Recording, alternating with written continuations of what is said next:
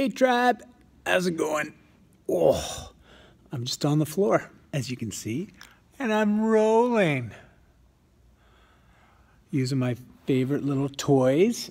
These are the little guys that I travel with. You hear me talking about rolling and fascia release. Self-fascia, myofascia release. So it's also known as SMR. I've got some articles on my blog that talks about it.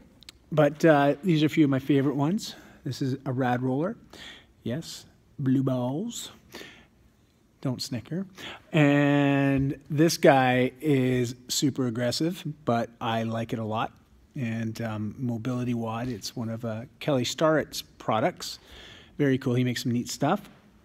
And then I've got my little trigger point ball. This is to get in underneath my feet and in those tight little spots on the back. Sometimes they're harder to get with the bigger ones. And then the one that's on my quad right now, hit a hot point there, is this one. And this is a cool one from Rad Roller. Doesn't take up very much space, so even though when I'm traveling on the road, these always come with me. Some come on the plane with me too. So if you haven't invested in a roller yet, I highly recommend putting it on your Christmas list. And I got a blog post coming out with some of my favorite ones, and I'll share that with you guys when I get closer to publishing that. Anyways, I'm gonna put that back underneath there. Whoa, yep. So I'm gonna try to talk while I'm rolling.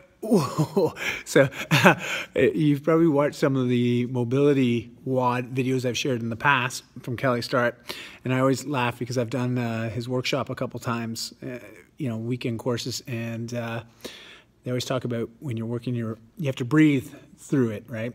Because every once in a while you'll find a hot spot. That's usually where you have that.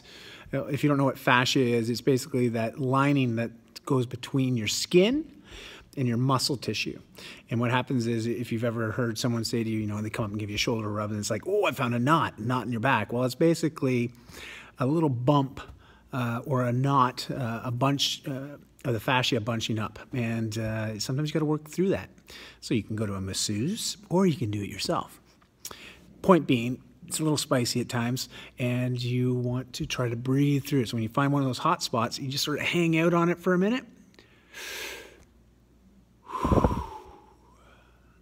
And then it subsides. And then you just keep working it. But try to not make a pain face, right? That is the challenge. Anyways, good job on the easy peasy workout. Even though it's not really easy peasy, it's still some work. But those caterpillar stretches are so rewarding. And you always feel great after you've done them. I know I do. I'm enjoying them today. And hopefully you like doing the 6 p.m. WOD with Christy as she worked through the stretching.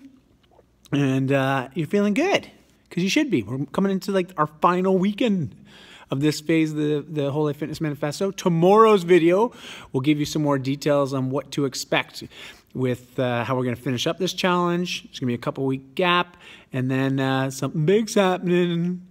Can't tell you any more than that, because Christy's going to help me with that video, and you'll get that tomorrow. Anyways, be well, guys. Talk to you later. Bye.